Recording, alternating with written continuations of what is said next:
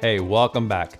Today we're going to cover how to use Copilot to handle Python in Microsoft Excel. My name is Victor Cuevas. I'm the founder of the Knowledge Jar. In this channel, you learn how to use AI for your business, job, or personal use. Appreciate a like and a subscribe to help get the video out to others. Check out the free resources in the comments section below. Now, Microsoft Excel, you can access Python functionality right within your spreadsheet. Why is this a great feature? Python integration in Excel lets users do advanced analysis within the familiar spreadsheet environment. So not everyone is comfortable with coding.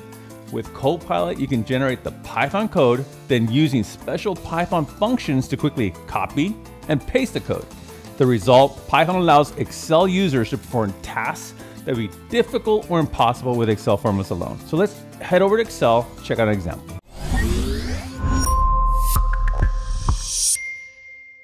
Okay, here in Excel, I have a table with fictitious market share data. Now, this market share of a famous athletic shoe company is around the world from 1970 to 2020. This format is okay for a quick overview, but for actual slicing and dicing of data, it's no bueno. So technically we should have our country column and another column for year, followed by the actual market share quantity.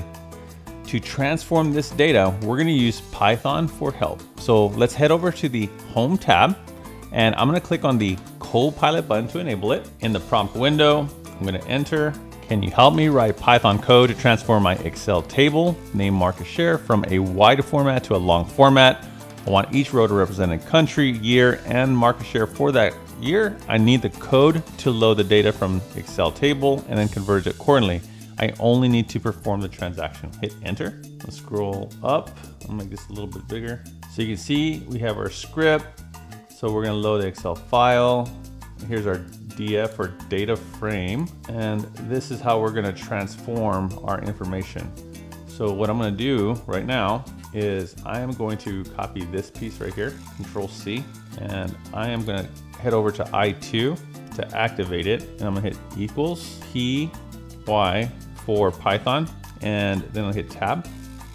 And what I can do is I'll say data frame df is equal to, make sure it's capturing all. Nope, that's a whole sheet. Okay.